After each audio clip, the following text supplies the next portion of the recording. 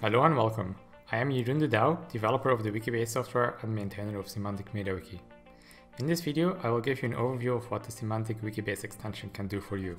Semantic Wikibase is a MediaWiki extension that connects Wikibase to Semantic MediaWiki. I will demo how this connection works and highlight some of the cool things it enables. But first, I will briefly explain what Wikibase and Semantic MediaWiki are. Both Wikibase and Semantic MediaWiki are extensions to MediaWiki, the software that powers Wikipedia. Like MediaWiki itself, they are fully open source, so that means you can download them for free and use them on your own. Wikibase and Semantic MediaWiki both allow you to manage data within your wiki, rather than just having text. This means you get things such as structured editing with autocompletion, restrictions on the values that can be added, queries, visualizations, and more. In essence, they turn your wiki into a collaborative database with a flexible schema. Wikibase was first created for wikidata.org, which is a huge, structured, open data repository. It's operated by the same non-profit that is behind Wikipedia, and it interoperates with Wikipedia. In the last 2 years or so, various organizations have recognized that they can use Wikibase themselves to manage or publish their own structured data. Semantic MediaWiki can be seen as a predecessor to Wikibase.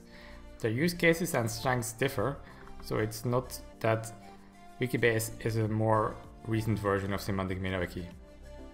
Unlike Wikibase, Semantic MediaWiki has been used for over a decade and is installed on over 1000 public wikis.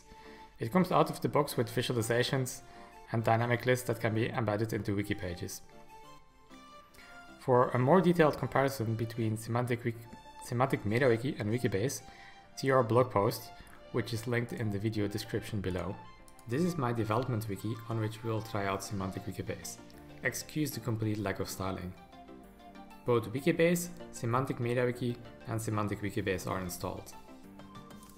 We start by creating a new item about the Dutch city of Amsterdam.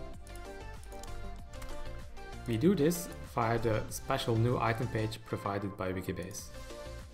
Once the item has been created, we can add additional data to it.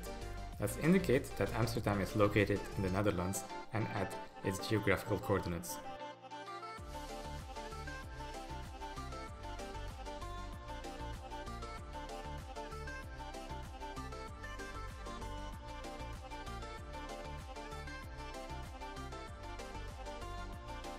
Data stored in Wikibase is automatically made available in Semantic MediaWiki.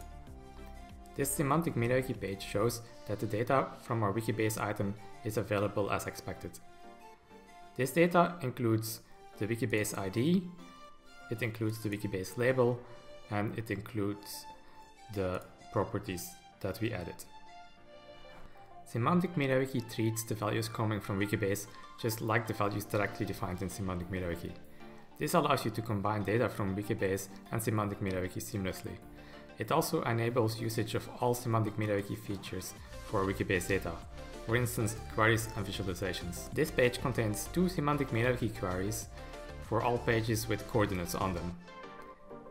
The first query visualizes these coordinates onto a map, while the second query gathers some additional information and lists this in a table.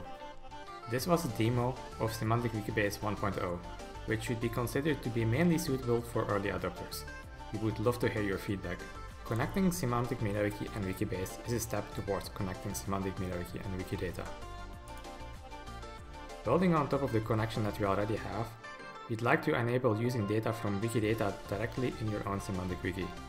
We are looking for funding to make this happen. For more information, see the blog post linked in the description below. The description also contains a link to our blog about the first release of Semantic Wikibase, as well as a link to installation instructions and further documentation.